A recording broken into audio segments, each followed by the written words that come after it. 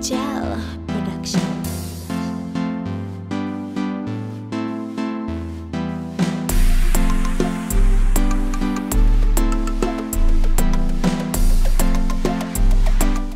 Hello and welcome to another episode of Creative Excellence. I am your host Davina Lee, and we are coming to you from the studios of the Government Information Service. On this show, we discuss the artist landscape in St. Lucia. We discuss the work, the balance, and the aspirations. My guest today, he really needs no introduction. He is a producer, a singer, songwriter, a father. I would like to welcome to Creative Excellence, Mr. Shayne Ross. Hi, Shayne, how are you doing? I'm good, Davina. Thank you very much for having me. It's indeed a pleasure. I mean, I really appreciate you having me. Okay. The first question I'm going to ask you is a question I ask everybody who comes on this show. And it is, what do you call yourself? Like in the intro, I said you're a father. You're a singer-songwriter. I forgot to mention that you also read your personality. What do you call yourself when somebody says, Shayne, what are you? I am purposefully curious. I think that would encompass what I consider myself to be, because I'm always driven towards endeavors that are challenging, but endeavors that have, you know, some sort of expression towards them. So, I mean, I've done, like you mentioned, the singing, the songwriting, producing music, radio, television as well, and even a little bit of acting here or there. Okay? But for me, it's always about something that just allows you to just free up, if you will, like just on a level. It's difficult. I'm always curious, and I'm always seeking to find purpose in expression. So when I say, so what is it? Purposefully curious? Purposefully, yeah, purposefully curious. I don't know. Curious? No, I'm a creator. I'm a creator. I'm a curious creator. Curiosity is a big part of it. A curious creator. Yeah. Now, you didn't start off as Shayne Ross, the R&B crooner that we all know. What was the journey to get there? Because I know the story. Can you tell us what is the story? How did you start in the entertainment, I should say? What was your thing? Well, my very first foray into music, in terms of in a public sphere, was at the Monrepo Combined School. I did a calypso. That was a long time ago. Let's not try. But I wrote and performed the calypso at the first and incidentally the only calypso competition ever at that school. There were 3 competitors, and I tied for second place. Okay. Okay, calypso. Okay. Calypso was my first foray. I'd always remember like writing songs growing up, just making up songs, you know, banging on the old milk tins and stuff like that. I used to do a lot of that, and I always used to come up with little catchy little things, sometimes make up songs from existing dance hall and stuff like that. But my first foray into the public sphere as a performer was at that primary school in that calypso competition. And I wrote my song. I mean, I was the only one who wrote his own song and stuff like that. And I always tell myself, listen, if I wrote my own song and the other 2 had the songs professionally written for them, when I say professionally written, somebody else, somebody who was not just who wrote it, but somebody who had actually penned songs, for money, who did that essentially professionally. And I was like, hey, I was able to tie for second place. Yeah, so that's good. But I don't tell myself beyond that there were more than 3. There were no more than 3.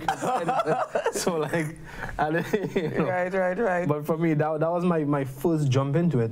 And I think from there, it's just like this. But didn't you do weren't you like rapping before you were singing? That was in primary school. That was in primary school. So that's my first jump into that. Yes, okay. Then from there, like what I found myself doing, I mean, I'd always had a love for music and creating songs and stuff like that. And then there was the Guinness freestyle competition.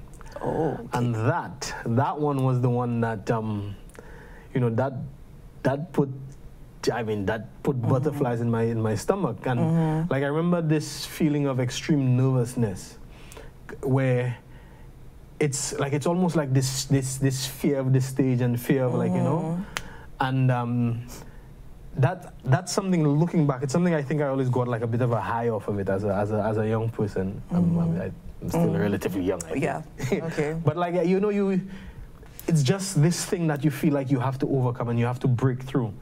So inevitably, I would always find myself in positions where, you know, like I either have to go perform somewhere or go do something that, you know, it's like, whoa, you're gonna do that, that's you're in front of a camera, in front of people, and people tell me like, how do you do it? I'm like, well, I really don't know. It's just something I have to overcome. And as I've gotten older though, like I've noticed that it's, like for example, I would come from work sometimes and there would be a karaoke. And like I would be fighting myself, don't go and sing, don't sing. But I would still every now and again just jump up on the mic. But to answer your question, how did I get to that whole crooner thing? From that Guinness freestyle competition, I was, I think I was a finalist, a national finalist. And from there, Christopher Hunt, I can't remember how, when I was at the competition itself, but he approached me shortly after. And he's like, yo, you have, you know, you can rap and stuff like that. And it's like, I'd like to work with you. And he introduced me to Lebo. And from there, like, you know, we started working on Naked, which was the Naked one. Yes. And I remember Naked started off as a song that, it was just a rap song straight through with just a little R&B chorus.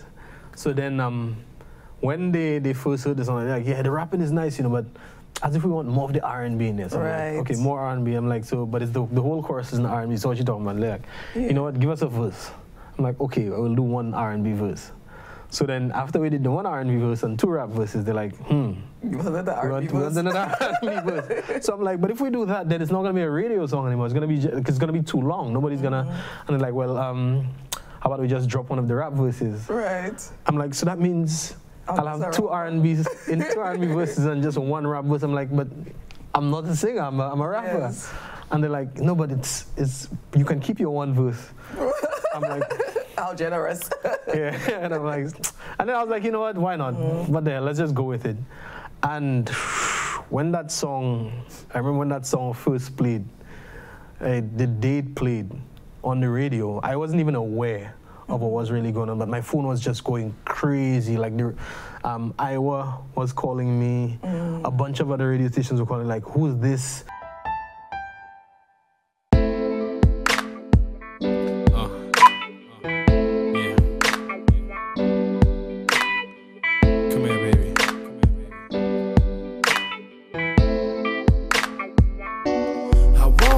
You naked, girl, take off your clothes. I want you, I can't fake it. You already know. Over to my bed, babe, even on the floor. Anyhow you like it, I'm ready to go. I wanna get you naked, girl, take off your clothes. I want you, I can't fake it. You already know. Over to my bed, babe, even on the floor. Anyhow you like it, I'm ready to go. Come a little bit closer, baby, don't turn off the lights. I'm gonna do it to you just the way you like. It doesn't matter, we can do this all night. I'm not gonna hurt you, gonna do your body right. Okay. From there, everything just like... Now, okay, now you mentioned Christopher and you mentioned Lebo. The first time I knew anything about you was through Tempest. Now, Tempest, I guess, was a production that was put on by Chris and Lebo that really brought together, I mean, a lot of talent in St. Lucia that I had never heard before. We had Level 4, yourself, I mean, Lisa Weeks. There was like a bunch of people, and it felt like this certain renaissance in music. What was like that for you, being part of Tempest?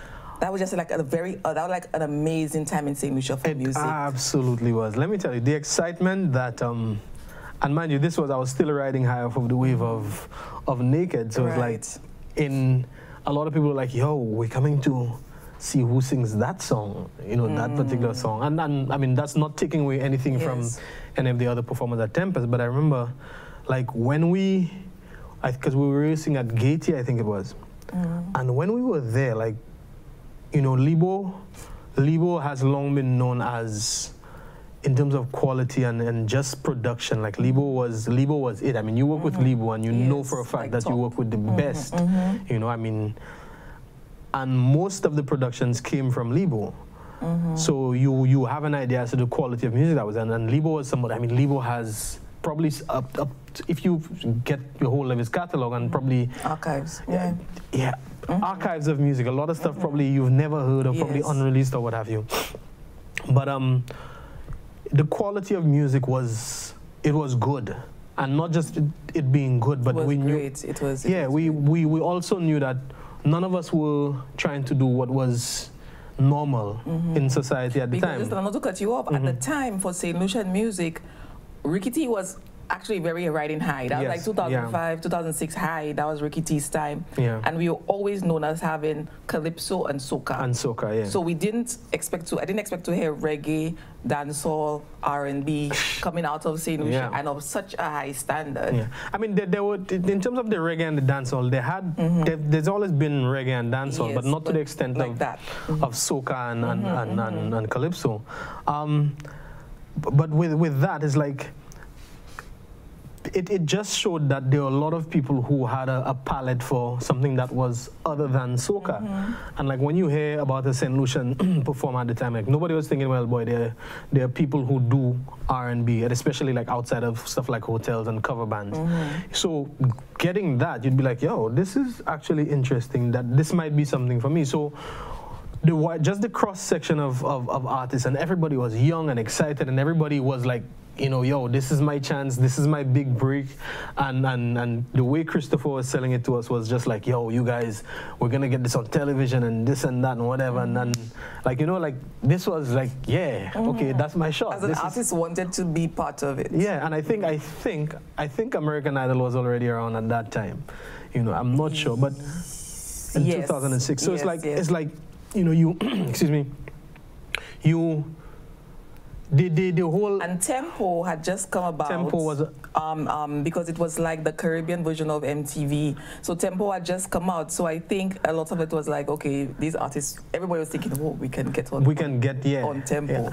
Yes, I'm not sure around that time, but not around that time. I'm not around that time. It was around that time, yes. But like, but you had like all of these. It was just like this perfect time. This, you know, and like you mentioned, it was a sort of a renaissance period for the arts in St. Lucia, or rather for music, I should say, not the arts, but music. For music. Music for sure. And so, like I said, that was the first time I saw you. And I remember thinking at that time, my sister and I and my friend Charlie, we had a TV show. And we were going into our second season. Access never Caribbean. We were going to our second season of that TV show. And when I heard Take You Home, I'm like, no, this has to be our intro song. So Esther, I think I told her, either like interview this guy because she was working at She Magazine and Traveler. And please ask him, can we use your song? Can we please use your song as our intro? And you said yes. And we did this, we did the intro, and according to you, it looked like a music video. So you were like, do you want to do a music video for Take You Home? And I was like, well, okay, yeah. And we're going to see Take You Home in a bit, but I just have to let people know, we had the first view of Jade Mountain. Before Jade Mountain was open, we had an opportunity to film at Jade Mountain in Soufrière.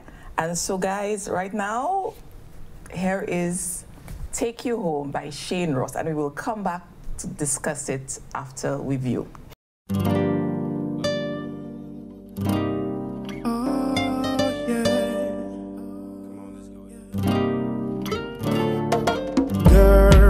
Got me thinking them really nasty things. The way you look into my eyes, doing them crafty things. The way your hips are moving, girl, I can't explain.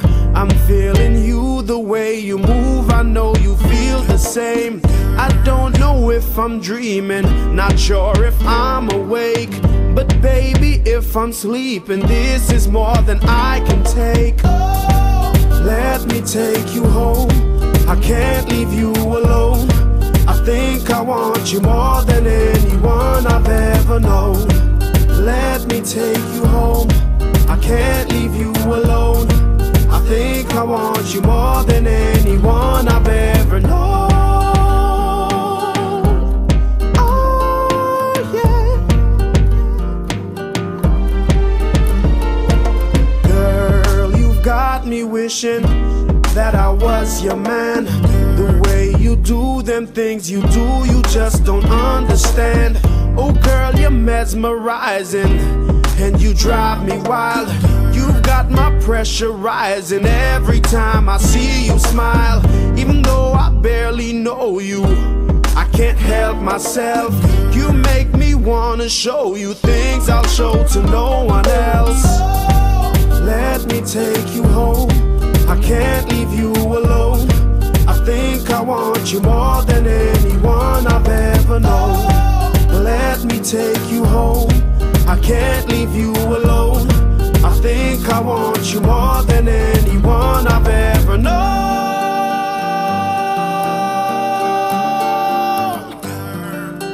Listen, oh, yeah, I got my Timbs laced up and I'm smelling real nice. No wonder shorty been feeling up on me all night. She winding up on me, don't know what she's starting. So I'm thinking that I'm gonna take her to my apartment so she could get to know me real well. Have her leaving in the morning with the story to tell about a foot massager and itty bitty back rub. Get real close in my itty bitty bathtub. You doing a dance, you winding up on it. I wanna see you in just the clothes you was born with. In other words, shorty, you're so cute that I wanna see you wearing just your birthday suit. Dance with me. Let's go. Are you ready?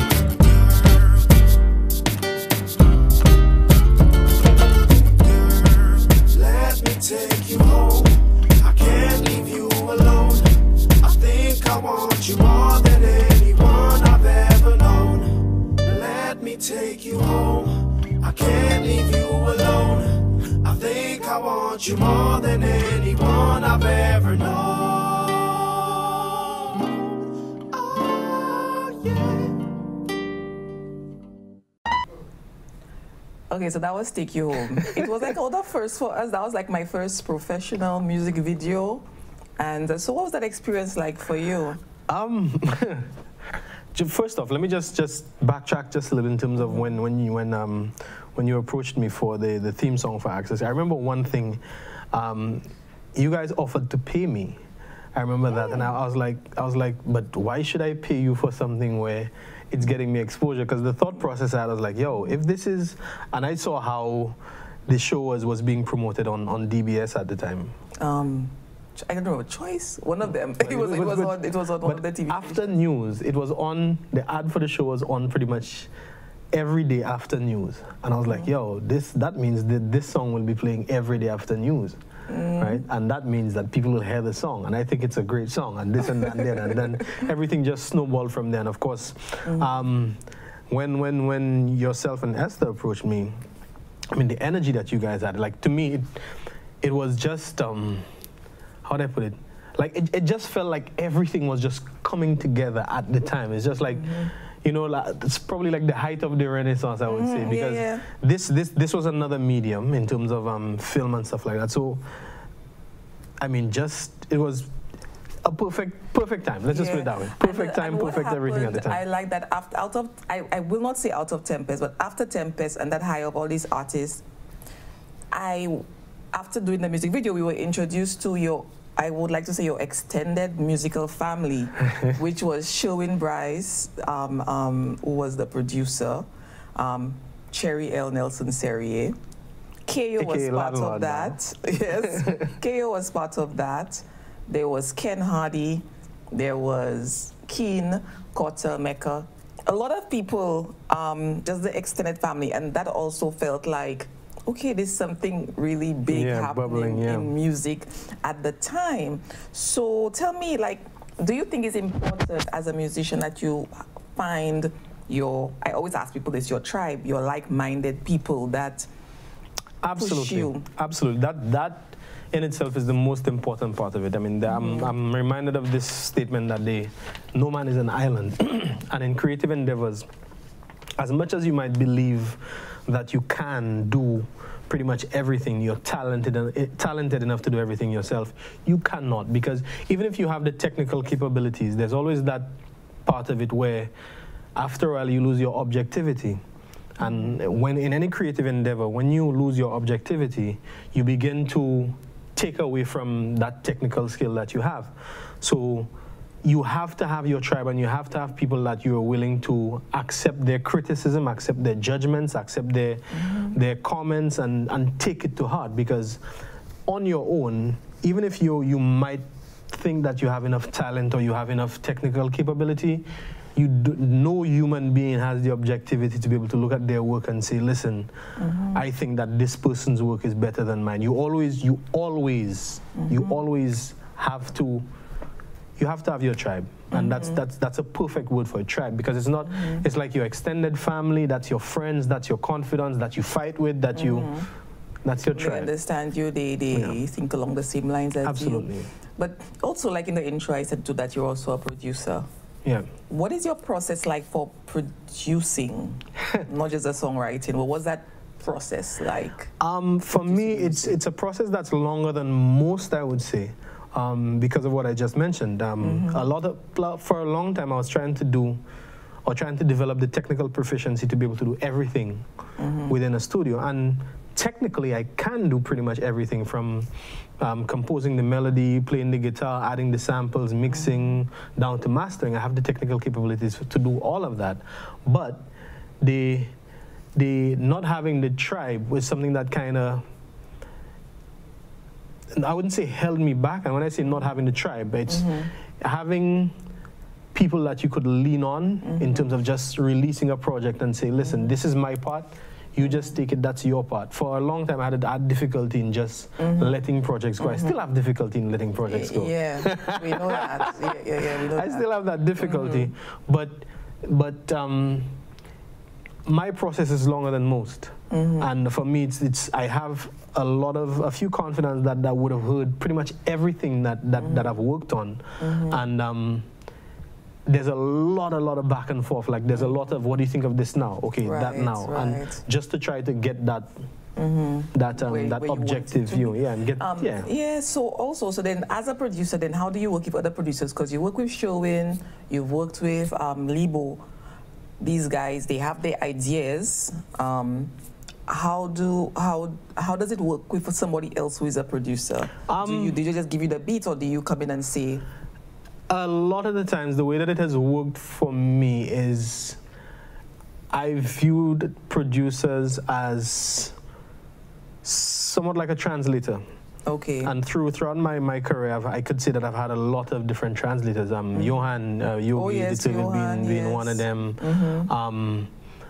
Shayne, as you mentioned, Libo. It's just, I know there's something that I want to say, but I don't know how to say it. And so you entrust these people with the... Just say, I want it to sound like this, you know, and they can technically put it down. Absolutely. But for a long time, I mean, I noodled with the guitar a little bit. So I was able to translate, let's say, the chords or the general progression. But from there, I just used to just lean on them to take it from there. So I have a question to ask you. Do you think some artists, I'm not saying you, some artists suffer from almost like this kind of perfectionism complex? I don't know if it's a complex, but like this perfectionism complex. It's supposed to be absolutely what they consider perfect. I think the great ones do. Okay. The great ones do. Being an artist means that you're tortured if you don't do what you do. And for example, I could think of people like Miles Davis, right, where there's always I can do better, or I can do more, I can do different, I can do... The problem with perfectionism, though, is that, number one, it can never be attained. No matter what you do, you will never get something that's perfect, especially where your art is concerned. And two, the greatest artworks, if the artists have to evaluate them, they'll say it's unfinished, right? And when you consider that about art, at some point you have to learn to let it go. And you notice I'm kind of tensing up by saying that, because it's like... I can see your hands like this, but I totally do understand. I understand. Yeah. But then how do we excel without overpicking? How do you excel without going back and scratching it up again and saying, I can do this better, and redoing it? And how do we manage that? How do we balance that? Excelling, making sure it is where it needs to be, but not overpicking? I don't think it's necessarily a balance that you strike. I think what it is that any artist, if you think of the volume of work of any artist, right? What you see is, trust me, it's just a tip of the iceberg. What you actually get, what's actually released. Most times it's just the tip of the iceberg, unless they have, a lot of commercial backing behind them. Like, for example, a whole A&R team to say you're going to do this song, that song, this song, whatever. We're in the age where so many people wear so many different hats that, again, what you hear, like the work that comes out, is probably just a minute volume as to what they actually have in the bag. I mean, and if you speak to any producer, they'll tell you that their demo project folder is probably the biggest folder on their computer, because we have a lot of demo projects. The thing is, it's being able to curate that on your own to say, you know what, I think this one is the next one, because every piece of art that you release is almost like a piece of yourself that you're holding up to somebody and saying, listen, this is me, judge me, tell me what you think of me. And as an artist, when you put yourself out there like that, it's a very vulnerable feeling, that especially when you spend a lot of time and you try to perfect it and you try to, but you know that deep down in your heart, it's not perfect. I know that if somebody looks closely enough, they'll find the flaws in it. And you start to think and nitpick on that, and then it becomes... seeing it. Exactly. And it's something I've struggled with. I still struggle with it to a day like today, to be perfectly honest. But in the same vein, you're not going to find that balance. What you have to do is just hope that... just change your ratios, if you will. Okay. So in other words, a lot of these that you have as demos, take them out of the demo folder and just set them free and see what they can do. Because you being the judge and the juror where your own work is concerned, again, you'll not get that objectivity. So you need to just... Okay, it's like I'm talking to myself right now, to be honest. Right. So do you think that this is the mindset generally in our artists community, in the music community here, that people are striving to get excellence? Do you think that we settle? I ask that to a lot of my guests. Do you think we settle? I wouldn't know the motivations of individual artists where their work is concerned, but what I will say is that by their works you can judge them. And when I say by their works, I'm not just talking about, well, for example, having a song that's gone a couple of places, that's gotten you a couple of spins. Part of it has to do with how you maintain and how you sustain in your industry as well, right? Getting to a point where people think of the biggest names in the industry as, these people make it, they have $1 million record deals and this and that, whatever. A lot of that is almost like winning the lottery, right? What a lot of people don't see is the work that goes into it. And when you start to realize that it's a lot of work, you kind of have to tell yourself at some point, you know what, and be honest with yourself and say, am I willing to do that work and to do what it takes to get to that level, or am I content in being able to be just a working musician who, because it's a balance that you have to try to strike. So for the artist community here, by their works you shall judge them. Look at those who've been in the industry for a long period of time, and then you'll know, okay, this is somebody who has put in the work, or this is somebody who has put in the effort. Then you look at those who they have one song this year, and then you never hear from them again. Then you'll say, you know what, this is somebody who wasn't putting in the work. This is somebody who didn't want to do what it took to actually, have some sort of longevity or some sort of noteworthy career in music. Okay. And I think, to be honest, a lot of artists are not honest with themselves, but in life, a lot of people are not honest with themselves in any event. But as artists, like, you have to, aside from the not nitpicking and not looking for that perfect song before you release anything, the part of it is, you have to be honest with yourself and be able to say, that's not good enough. That's not good enough, or this is not representative of what I want to be or who I want to be. Like, I know there are artists who want to be R&B singers and what have you, and then they switch to soca. If you say that you're an R&B singer and you go to soca, that's all well and good, but understand that you're making a switch. It's different from what you set out to do, and everybody has the right to change course. But at the end of the day, you have to be honest with yourself to be able to say, okay, I'm going to stick with this particular pony, or I'm going to go with this other pony, or I'm just going to do whatever the hell I want to do, which, again, you have the right to do that as well. So I have a question. When will we get some Shayne Ross music? Because I know you have lots and lots of music. I have lots of music. So when are we going to get some Shayne Ross music? Incidentally, before the pandemic started, or right, I think the same year the pandemic, well, that was 2019, we had the first lockdown. There was it 2020. 2020. Oh, look at me, forget the whole year, March right? 2020. March 19th, 2020. And 13th was our first case, I remember. Right, and by March 19th, we had a lockdown. I guess that's where the 19 kind of stuck. But I was already in the process of releasing a song every month. I had gotten to, I think, 6 songs. And one of the things that happened to me during the pandemic, I shouldn't say happened to me, but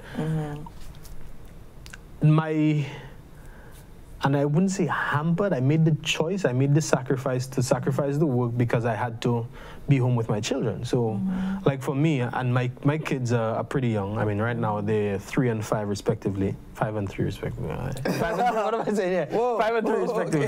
Okay. And at the time, me being home with the kids, I wouldn't be able to leave the children and, you know, go to the studio and try to finish this project, and especially knowing how time-consuming it was. And my partner, when she came home, because she was working throughout the pandemic, but when she came home, you know, she needs time to rest, and there was no time off really, right? There was no and not just that too, I think 2020 for everybody was just mentally taxing. I don't think anybody should be hard on themselves for this. Even the last 2 years, I don't think anybody should be hard on themselves because people say, oh, you were home, it's a lockdown, you should have created, you should have done something. No, I mean, people have time, need to really de-stress and try to figure out what is happening. And not just what is happening too, and then like for me, because for me that means, I mean, the whole lockdown meant that I wasn't working, much like a lot of people. But in my line of work, I'm self-employed. So not working means that there's not just no guarantee of a salary or any sort of compensation, but there's no guarantee of work actually coming back. So for me, it was just like, okay, boy, what am I going to do? I knew this was a time that I said I wanted to diversify what I was doing to make a living, but I actually can't do anything because I have to take care of my children, and this is the major priority. That's the main priority in my life, really, is my family. So it was something that for me, you know what, I was like, it's time to put it on the back burner for the time being, that particular project. So there's still songs from that project that they're still there, but part of it too is that mentioning, like, I had to improve my technical proficiency in mixing. So while I was home with the kids as well, and I still wasn't going in the studio, but what I did, I started doing something called air training. So I signed up for like a program for air training. I signed up for an online course in music and in mixing music. And then out of that whole thing, it kind of made me, I looked back and I was like, boy, it's probably a good thing that I didn't finish that project. Because looking back at it, the technical aspect of the music, it was, you know, I've learned so much more from then. You know, and that's one of the things that people should have taken. I mean, I understand that, you know, not everybody might be able to create, but we should, everybody, if you consider yourself an artist with your sword, you have to take the time to sharpen your sword. And sharpening your sword means even taking a mental break really is part of sharpening the sword. But you have to understand that your craft is still there and you have to pay attention to the craft. Even if you're not necessarily, again, for me, even if I wasn't necessarily writing any songs or anything like that, but I was trying to figure out the science behind mixing music, because I knew, I was like, listen, I know when this pandemic is over, or when this lockdown is over, I still have music to release, and I still want to release music that is of the quality of what is expected now. Talking about music, let's just take a little break and listen to one of Shayne's songs, In Love With You. You want to tell us a little bit about that song before we go to it? In Love With You was a song that, In Love With You was a song that I wanted to keep simple. Kaylon Lovis is on the guitars on that one. There was a version that we had done previously with Jerry Joseph, but that one again, technical proficiency, we didn't record it at a quality that was good enough, so we had to redo the entire project by the time Jerry was out. But In Love With You was the simplest, but I think the most beautiful song that I had written up to that point. That's how many years ago? A long time, I don't know. Yeah, people like, still remember. Like 2008 maybe? Yeah, and then it's like, if somebody mentions this song, people will be like, oh, In Love With You by Shayne Ross. So let's take a look at In Love With You by Shayne Ross.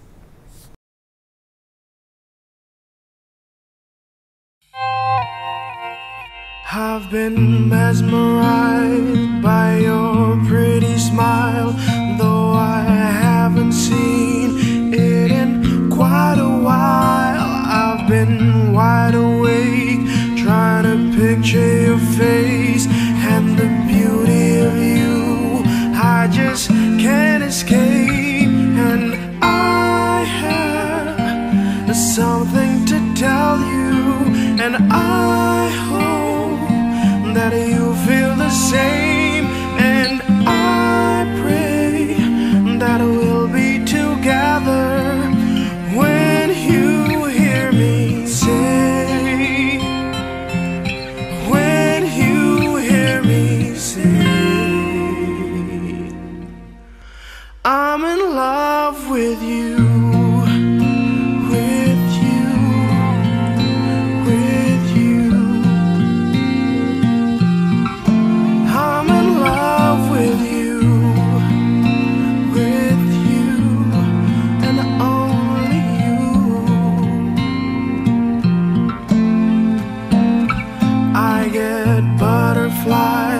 When I look in your eyes, and I'm lost for words, but it's no surprise that you know what to say. You kiss my sadness away, and I'm loving you more every passing day, and I pray that this is forever, and I hope that you feel the same, and I would give anything if you believe me when I say, believe me when I say,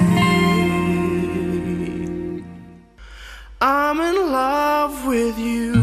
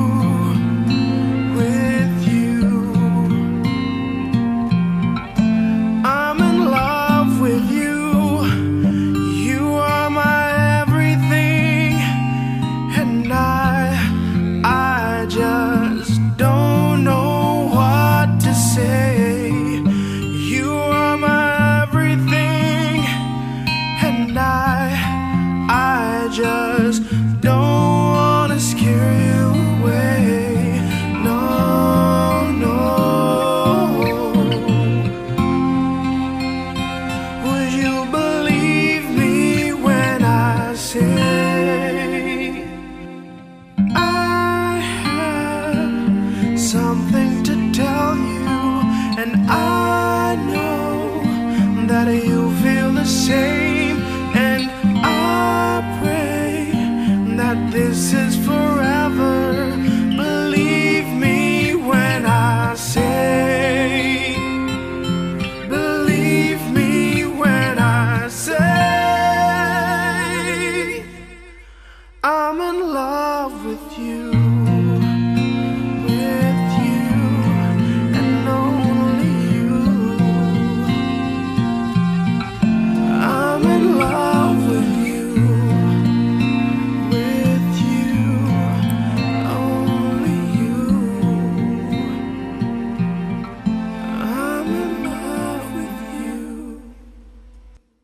Okay, now that was In Love With You by Shayne Ross. Shayne, there's something I have to bring up. Obviously, you've heard it. One thing we heard when you just came out wow, this guy sounds like John Legend. We know you're not trying to sound like John Legend, but in an industry where it's important to maintain your identity, how has that comparison affected you, for the positive or for the negative? How would you think that's affected you? At first, to be honest, it was a little bit, to me, I took it in a negative light at first. And I probably should never have, but at the end of the day, that's all part of the growth process. When you listen to music, and there's something that I read, a term that I read, that it's called unique familiarity, where one of the things, that's pretty much one of the things that draws people to anything new. There has to be something that you can identify as, oh, this sounds like that, or this, something that you can reference it to, but then it has to be unique in its own right, that it's different. So it has to be the same but different, and as conflicting as those two ideas may seem, that's probably how I should have looked at, you know, the whole comparison to John Legend, because I mean, he still is one of the best, you know, entertainers and singers and, you know, all-around performers that's still in the game today. That comparison was, yo, you sound really good, you sound as good as this guy, and I used to take it like, boy, so what are you trying to say? I'm trying to sound like John Legend, I'm not trying to sound like him. You know, like, so it's something that I took it the wrong way at first, but it's a compliment more than anything else. So how do you think one, in a business like this, how does one preserve the identity? How do you preserve your identity? You just have to do you, and I think that goes with anything, social media, whatever it is. Like, you just have to be genuine you, like present yourself, because if you're presenting yourself, then you're not working, you're not trying to project any image, you're just being yourself, and being yourself it should be the easiest thing that anybody has to do, just be yourself. So do you think, okay, so say, Lucia, do you think our artists have a moral obligation, do you think, to create something that sounds authentically St. Lucian, even if it's music, fashion, film, whatever? Do you think you have a moral obligation to create something uniquely St. Lucian, or just uniquely you? And I know obviously the two will not be different, but then what somebody considers to be, like, somebody might say, okay, R&B is not St. Lucian, or rap is not St. Lucian. But what do you think? To answer that, that's something I've contemplated myself a lot, and I found the answer when I was watching, I think on Netflix, I think The Evolution of Hip Hop. All right. No artist has a moral obligation to do anything. What happens is that, again, going back to that same unique familiarity thing that we spoke of, when you offer your people, or be it whatever region that you're from, when you offer them something that they can identify with, they will ride with you. They will accept you. They will be like, yes, this is us. So as an artist, you don't owe anybody the moral obligation. You don't owe anybody any responsibility to create anything that is complimentary or derogatory to anybody. You just do what you want to do. What will happen is that, based on what you want to do, if you have an audience that's big enough to carry what you want to do, then they'll recognize the St. Lucian-ness or the Trini-ness, or in whatever it is that you do. Right. If it's good, no matter what you do, it must do what it has to do. The support that you get will be based on whether or not your art can relate to the community that you're from. Because we as artists, as much as we don't have a moral obligation to anything or anybody, but if you want to be successful as an artist, then you have to create work that is relevant to your time and your surroundings and your... Because if you don't do that, then nobody will ever get you, and you'll have a lot of work, but it's like... Right. Okay. Yeah. So we're going to get some more Shayne Ross. Before we switch gears a little, we're going to get some more. This is Chebe that Shayne wrote for my movie. I have to give myself a plug.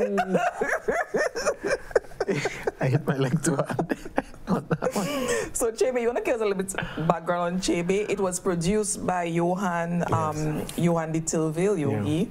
Yeah. It was for my movie, The Coming Up Org.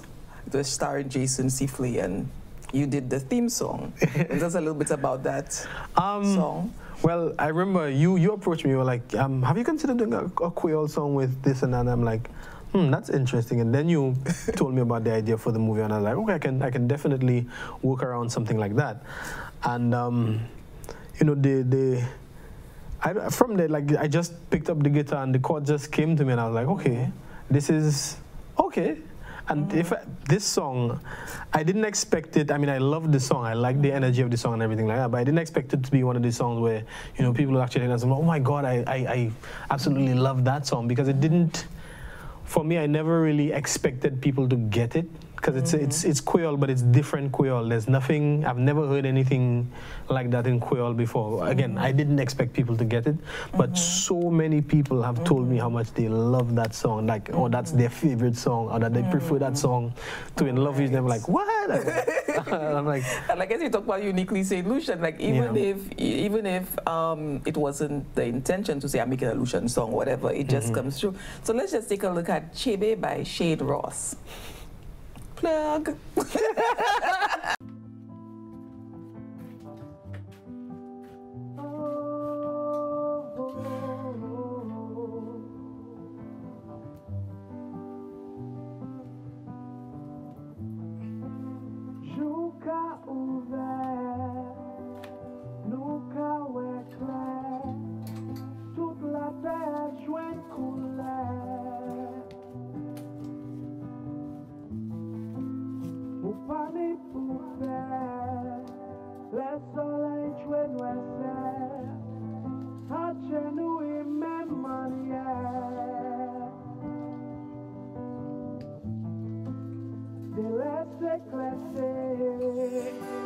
Délai mauvais, nous n'y pour balancer.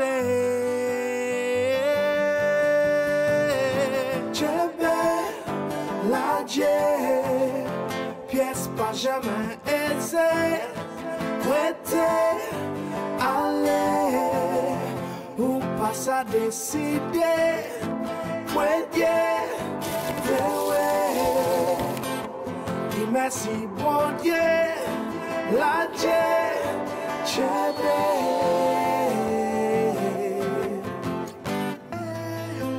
Soleil ça descend, nous n'y pour apprendre, aller où caïko point.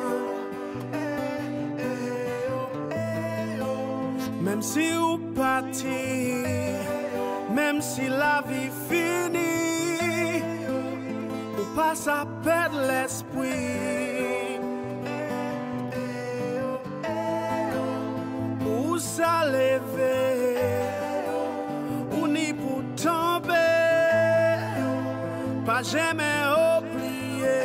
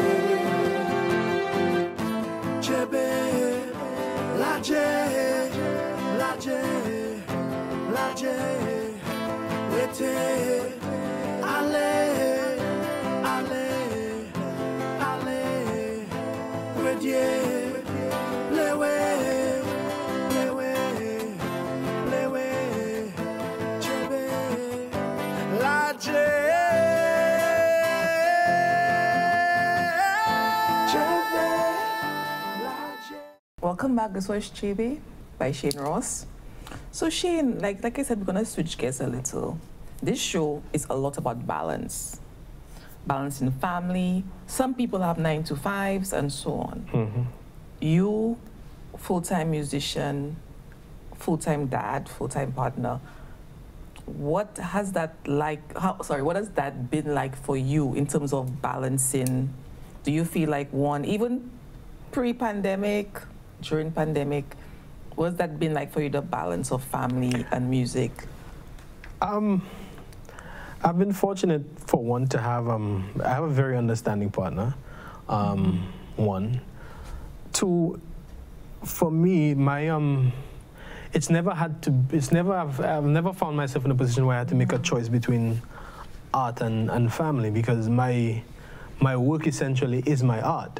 So, for example, it's not, for some artists, their endeavor is like, okay, I'm going to go in the shed and make that, but my 9 to 5 is doing something entirely different. For me, my 9 to 5 has never really been a 9 to 5, but the hours have always been condensed. So I've never had to make that choice. Like, I've always had enough time to be at home and to be working on other parts of the craft. But the craft essentially has always been my work. No matter what I've done, be it television, be it radio, whatever, everything has to do with music in some way or the other. Even what I do now, well, when I get back to doing it, even what I do now, I perform at hotels. I mean, it's doing music, it's perfecting the performance element. Doing the radio was learning to listen to music critically and understand how music has that appeal in terms of mass reach or mass communication. Doing television was being able to connect with an audience, you know, one-on-one. Like, everything has to do with some facet of music or the other. So it's because of that, I've never had to find that balance, because it has always been that. Well, not that never had to find that balance, but that balance for me was... You feel like it was a natural balance? Yeah, it was a natural balance. It's like, so this is what I do to earn an income. This is what I have to keep doing. I can't, you know, I won't sacrifice family for it, because fortunately, again, the time is condensed, sorry.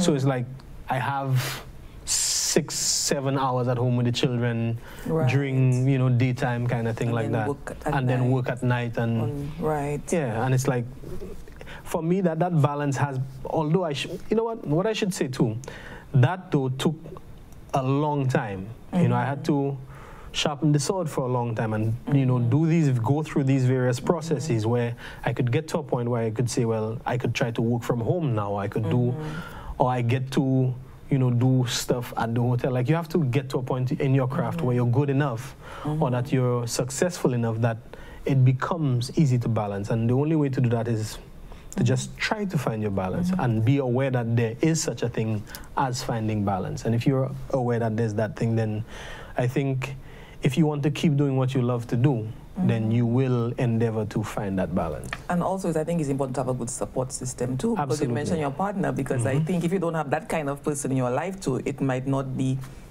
as easy. So very recently, Shayne, you had what we would call a near-death experience. You were in a serious car accident, and it left you immobile for a while. But what kind of toll did that take on you mentally? How did it affect your family, the recovery process, even at that moment, like? Wow, I never expected that, actually.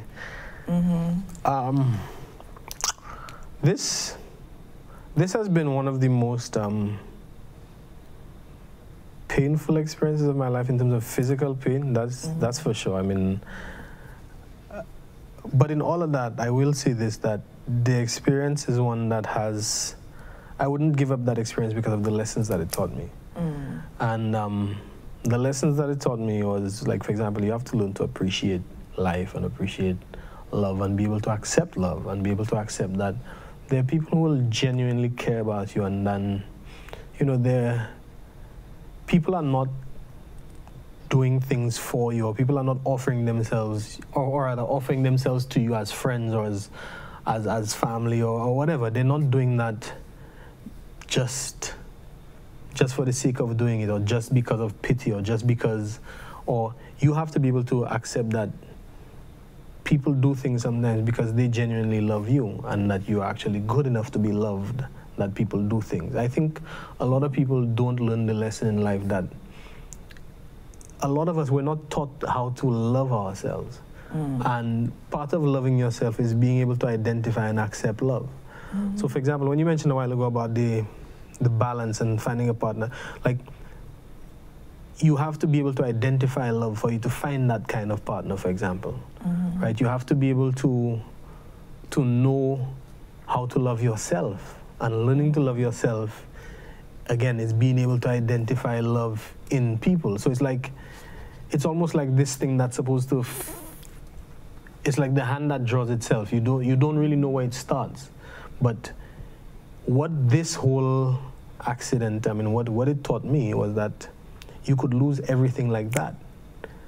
So as long as you know that you could lose everything like that, then you owe it to yourself to accept as much love as you can get and to give as much love as you can give. Because if you don't do that, then what's the point of anything?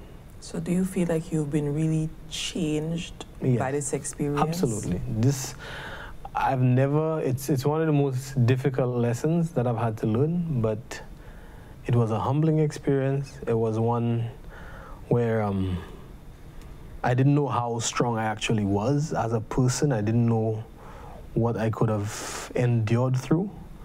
You know, I never thought of myself as a strong person or as somebody who is, like these sorts of things are kind of like, you expect them to be like, yo, I was in an accident or macho kind of thing. And that's, I never understood that sometimes you just have to go through things to realize that you are strong, you are worthy, you can be what you want to be, you can survive anything. And in that time period of reflection and all of that, were you able to think about music at that point? Music was my therapy. Music, let me tell you, I can give you I was at the hospital, and in the accident I suffered a concussion as well. Well, a small, minor concussion, but like serious blow to the head. But for weeks afterwards, I felt like this popping sort of feeling in my head, like that, like something was heavy on my face. And one night, I just heard this ringing sound in my ear. And it was like this like low frequency hum, like this woo kind of thing. And I'd just gotten my headphones brought to me at the hospital. And I'm trying to listen to music, and like this hum is there. And it's the music, like I hated it. It's because when this hum basically was blocking out everything at a certain low frequency, right? And when you lose that, it's like, I'm like, geez, I'm like. So in your head, that was the hum? No, because it was a condition called tinnitus, right? And that after effects of the accident and stuff like that. And either the accident or the surgery but after effects of something. And I thought that, I was like, yo, don't tell me I'm going to lose my hearing. Because if I lose because my voice didn't even sound as it was supposed to have sounded, because the whole bass in my voice was gone. So I'm talking, it sounds like I'm talking in a cup. Everything I'm hearing was like it's in a cup. Listening to everything sounds like it's in some sort of cup. And I'm like, wow, I'm like, that means I can't mix music. I can't listen to music. Is this permanent? Please tell me it's not permanent. So I'm like Googling the whole night and going nuts. But fortunately, that only lasted for about like 2-3 days, and then that was gone. Because I didn't panic right away. It was about after like a whole day of it, I was like, okay, this is not going away. This is scaring me a little bit.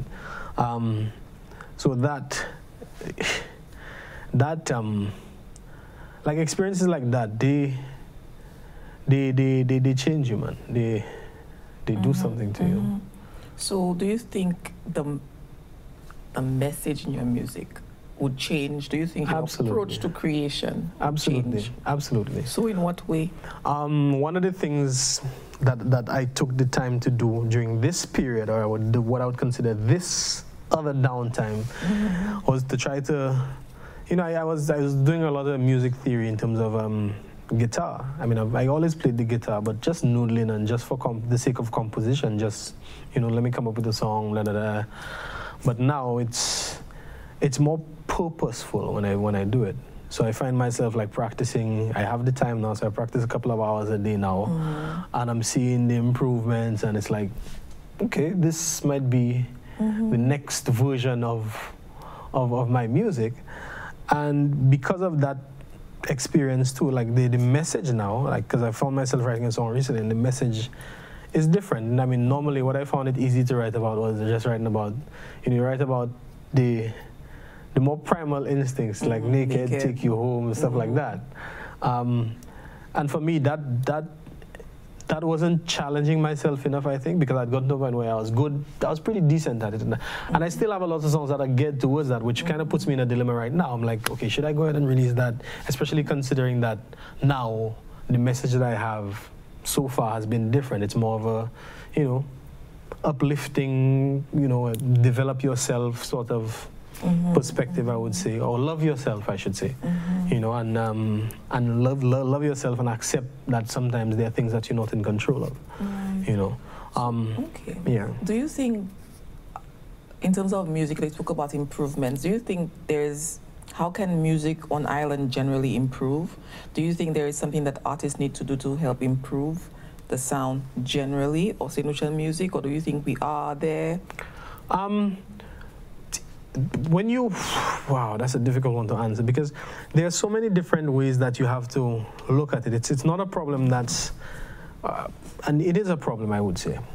It's a multidimensional problem. You have the technical capabilities, which now it's a lot cheaper and easier to produce a good song and to mix a good song and to have a good song, to have a song that is of the quality that can match anything that you hear globally.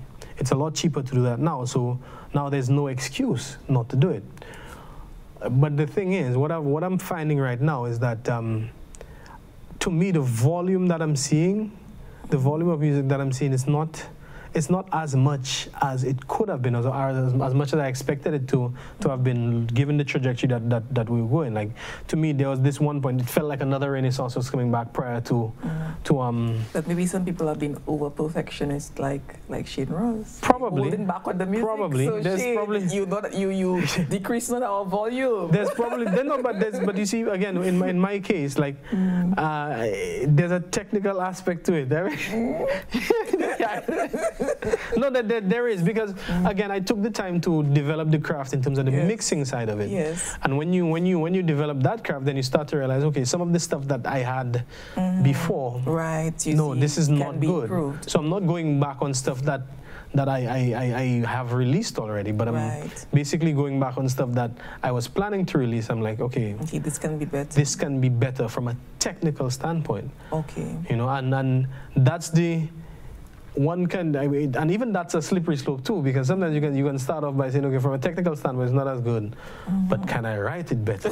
Oh my God, there we go. But You're right. No, but the industry in general, what I'm finding is that right now it's so difficult to hold people's attention, and to be honest, I feel kind of not Insta snap. Yeah, man, and I feel not sorry, but you see, for somebody coming up now as an artist, the things that you have to do to remain relevant and the amount of work that you have to put in terms of social media management and that kind of thing, it's like it's a scary time, because you have to compete with so many.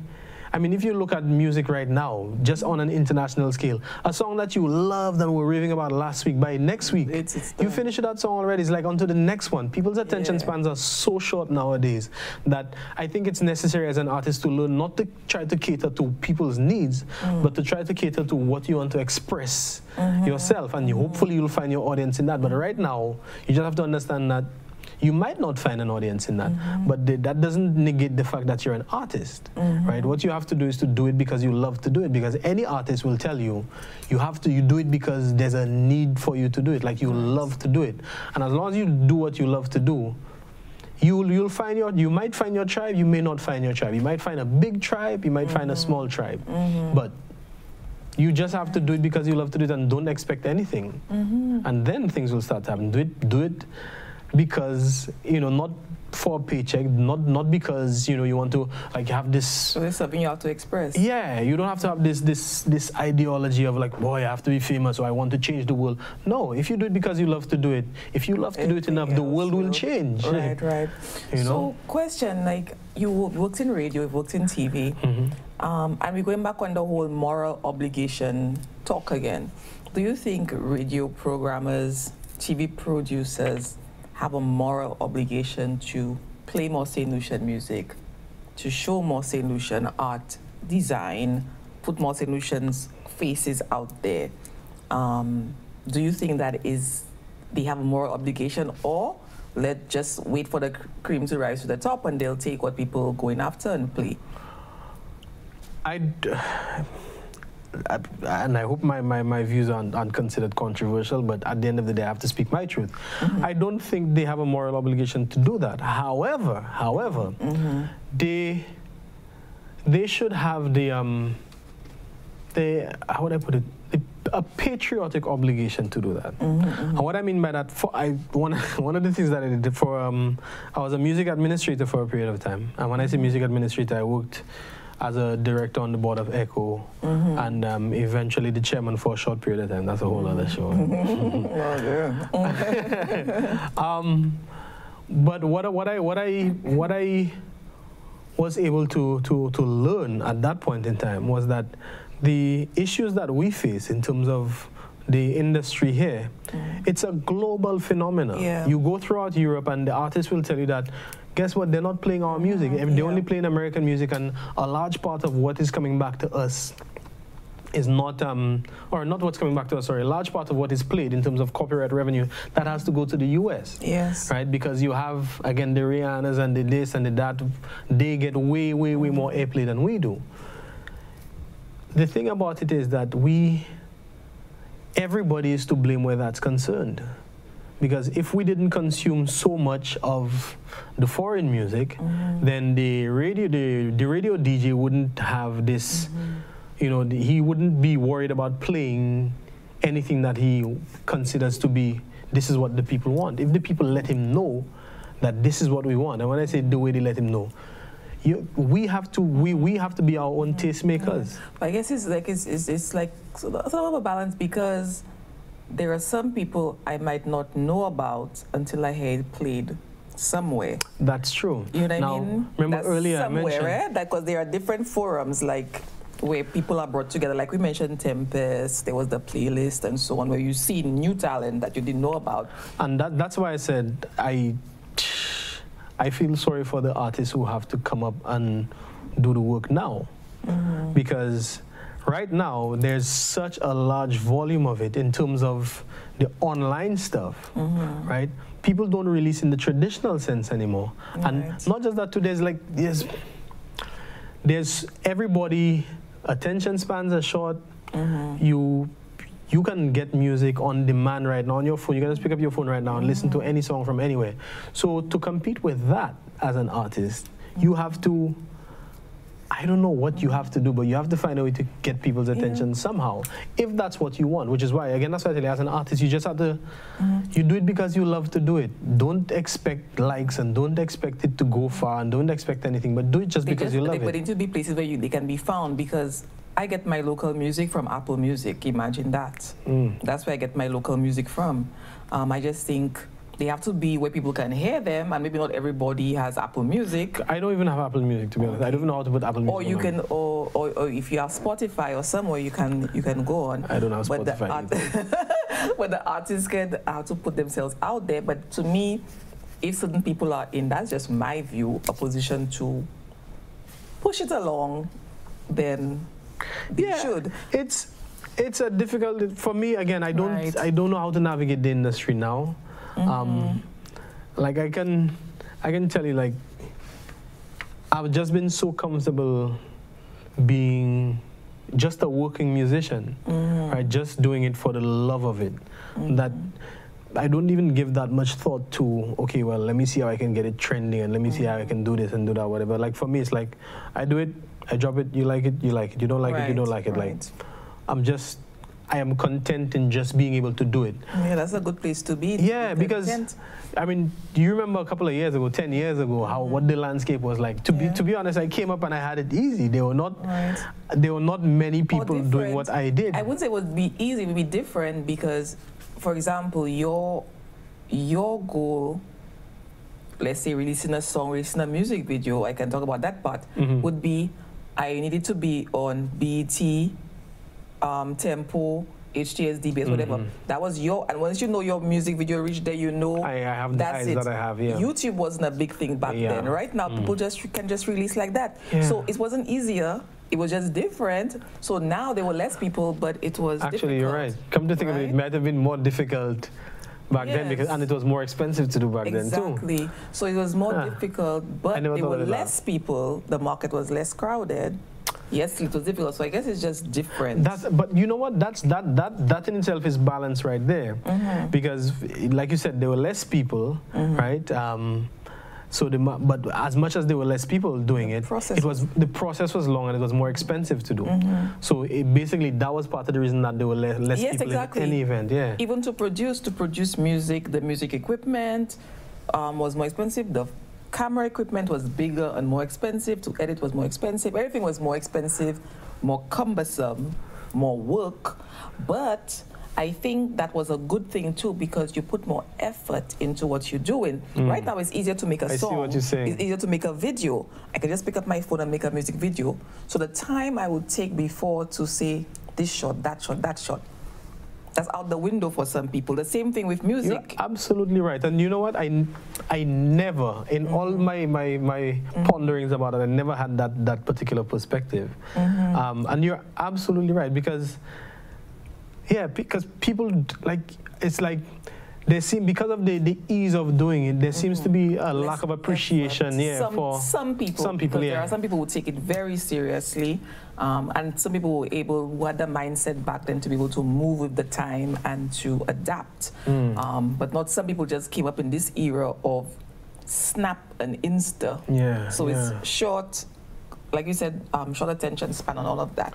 It's just different time. You know what I related to as well? Like, there's this thing where there's, for me, I experience that a lot too. There's something called paralysis of choice, right? Because there's so many different options right now in terms of, even as a creator, like, if you know the inner workings of, let's say, masking when it comes to Photoshop and stuff like that, like, you know the possibilities, you know how, right now, it's because everything is so automated, like they can just click and you have that entire process there. But you know the reason for the process. Right.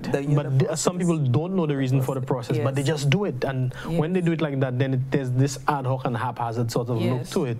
But when you know the process, then you're able to say, okay, well, this is that. But that still puts you in a similar position where, so you know that you still have paralysis of choice. You know, and a lot of people,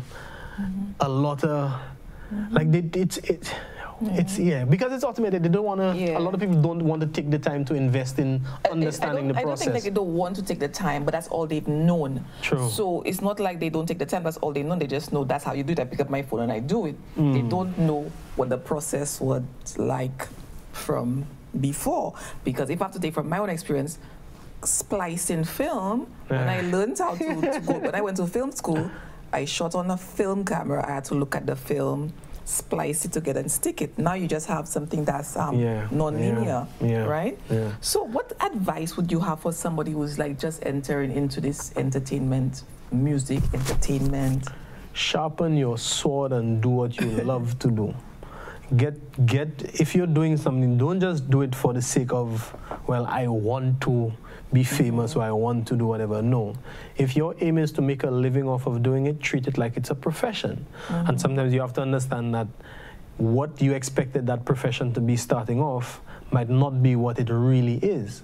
Again, I'm a working musician right now, and that's something that I've done for all of my life, despite everything else that I've done. I've been a working musician. If it's not for the hotel, it's wherever, on this stage show, like hosting shows all over the place and stuff like that. When you understand, like for me, I knew my market. I knew that St. Lucia is, if I can make a living doing this and I know how to make a living doing this, then I'm going to do this in that particular way. Now, what I didn't just go and do stuff off of my head. I trained myself in various fields where these things were concerned. So in that, my advice to any young person coming up, sharpen your sword, learn your skill as well as you can before you even tell somebody that I am a producer or I am whatever. Because to be honest, I still don't even consider myself to be a producer. I consider that I happen to produce music, but the ins and outs of being a producer, I've never gone through the rigors of up to the point where that I know some of my friends have. So I wouldn't even consider myself on that level. You know, am I able to produce? Yes, but I'm not a producer. Right. You know, so don't call yourself what you're not trained to do. Malcolm Gladwell, 10 years or 10,000 hours, right? Put in your 10,000 hours before you can call yourself a master, and don't call yourself a master. Let other people call you a master of whatever your craft is. Yep. Very good advice. So what is your ultimate goal? When you get it, that you'll say, I have arrived. There is no ultimate goal. There's no I have arrived aspect of it. I mean, for me, again, I looked back, I was able to look back, and I was able to understand, I think at a very young age, that it's not, there's, like, again, when you see the huge names, that's like winning the lottery. There's a huge gray area that you can live comfortably within that gray area, and not getting to that point where, you know, you felt like you won the lottery, or, you know, like the mega stars, the global mega stars. Not getting to that point doesn't mean that you haven't made it. Not getting to that point doesn't mean that you cannot make a living off of doing what you love to do. I think making it is getting up every single day and doing exactly what you love to do. Because there's a saying that goes like this: if you love what you do, you never work a day in your life. So getting up and not working, I think that's making it a really fantastic place to sort of start the wrap up.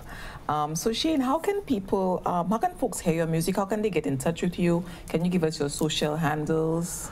Shayne Ross Music. It's that's Shayne with a Y, you know. So Shayne Ross his handles right here. That's my social media. That's it. Hit me up on there. You can message me, and then we can talk business. That's it. Yeah. Well, Shayne, it was really an absolute pleasure. It was a real absolute pleasure sitting down with you and talking about your journey and your recent accident and all of that. So hopefully very soon, and maybe as we close the show, we'll close the show with a snippet of some Shayne Ross music. You know, we'll just put that in when he gives me a copy of his music. I wish I had the phone. I have a song called Deeper, like that's a dope song. Okay, so we're gonna hear some Shayne Ross music as the credits roll. But you know what? Yeah. Okay, great. Yeah, why not? Yeah. Okay, we're gonna get that.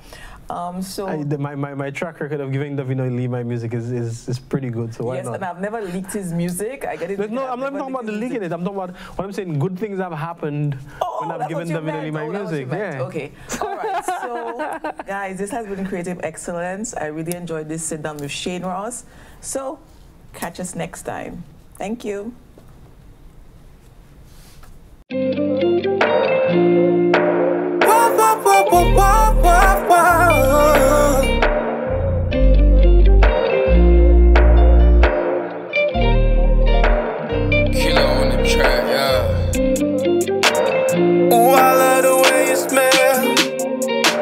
And I know just what can make you melt.